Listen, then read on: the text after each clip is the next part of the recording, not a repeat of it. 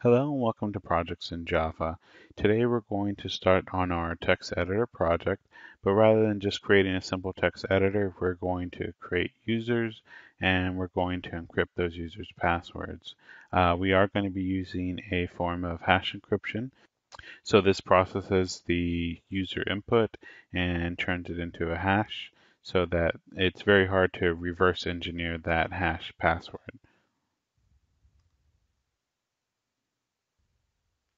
So let's take a look at hashing passwords. We'll just wiki this real quick.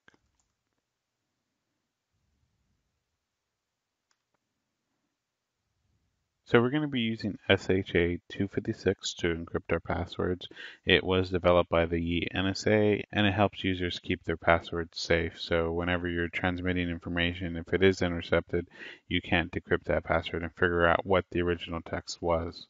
So let's take a look at our complete project. We have a username and password. And so a user can log in with their username and password and access their text files that they want to edit. What we're going to do is register a new user. We'll put in a password and confirm that password. We'll hit register and then we can log in with that user. And we can create a new file. Add some text. And we can save it, save and close. We'll close this and relaunch it. Log in with that same user. And now we can load that file. And we can add to it and then save and close again. Now we want to take a look at the password file. Of course, you wouldn't store your passwords normally in a file. We're just doing this for this project. So we open that up and we can see the hash of the password. So it has the username with that hash. And so I used a very simple password and it output this hash. So now let's go to Eclipse and start creating our project.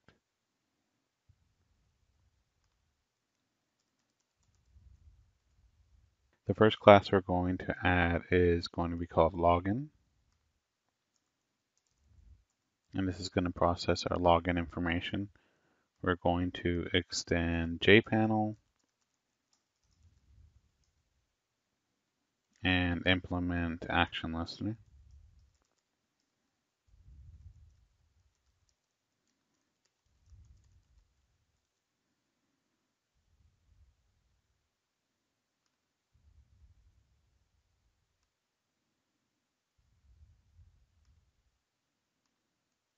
And we'll create a default constructor. Now we want to create our labels and our fields. So 2 labels and 2 fields.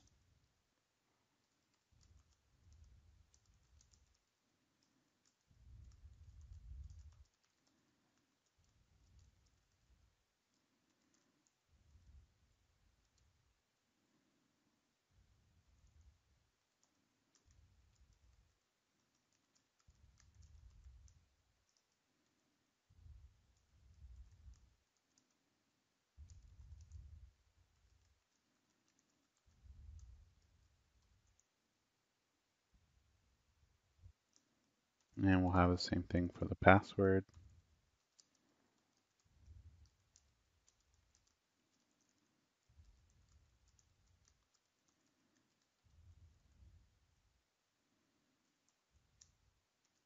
And we'll have a password field instead of a regular text field.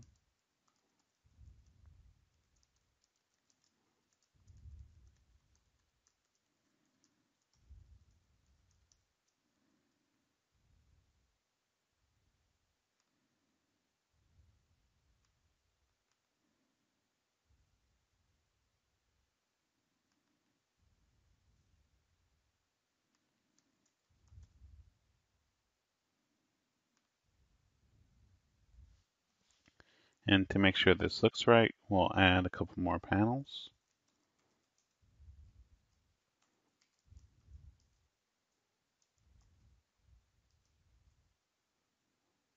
And this first panel is going to have a grid layout.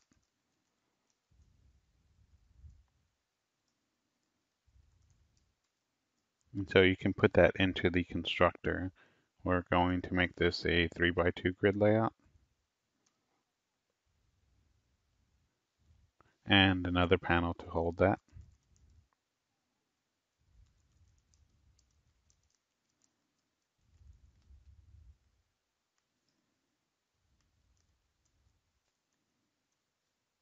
One other layout that we're going to be using is a card layout. And this works differently than the rest of the layouts we've been using. It actually swaps out panels. So if you add a panel, you can swap it out.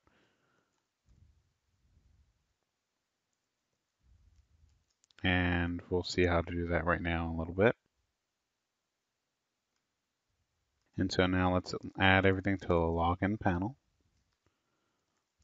So we're going to add the labels and the fields.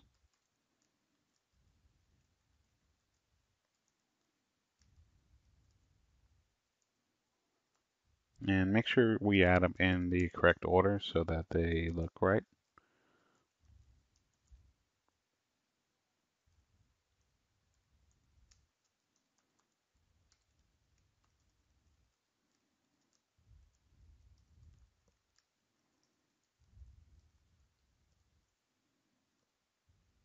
And let's also create two buttons.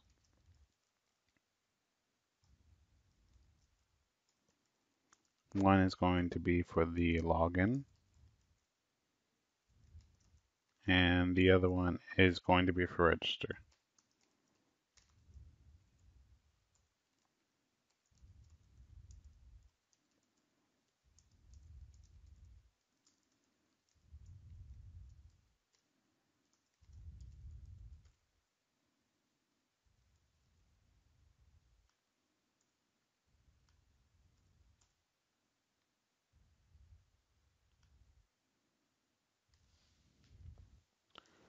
Okay, and now that we have those buttons, let's add an action listener, and that's going to be this. So add action listener,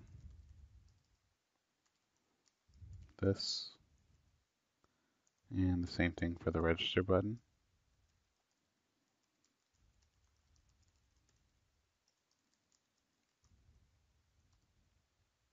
And then we'll add these buttons to the login panel.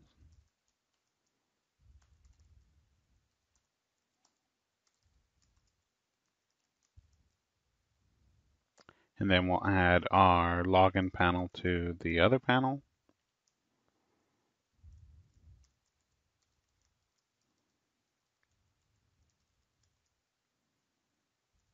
And finally add that panel to this.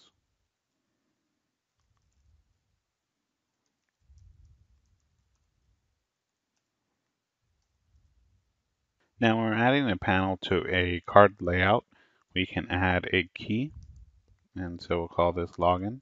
You just add an extra parameter to the add method. Now let's create our card layout.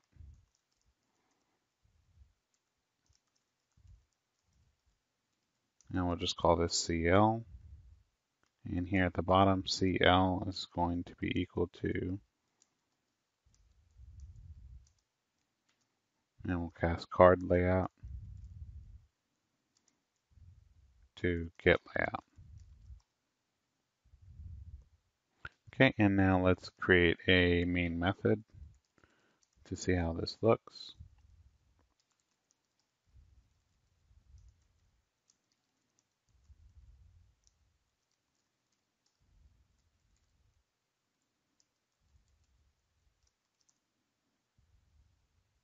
And in here we'll create a J-frame to put our panel in.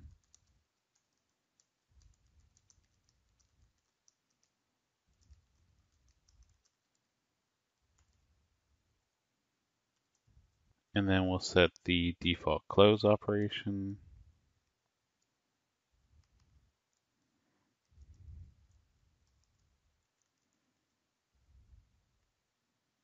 To make sure that we exit. We'll set the size. We'll do 500 by 500. And then we need to create a new login panel.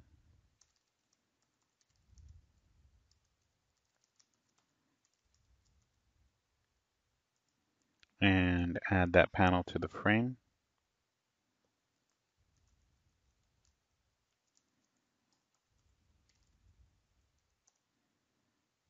And set this to visible.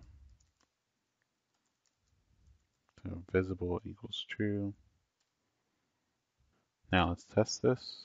So run as Java application. And here we have a simple form to log in. In our next videos, we'll create the action listeners for the buttons and the register class.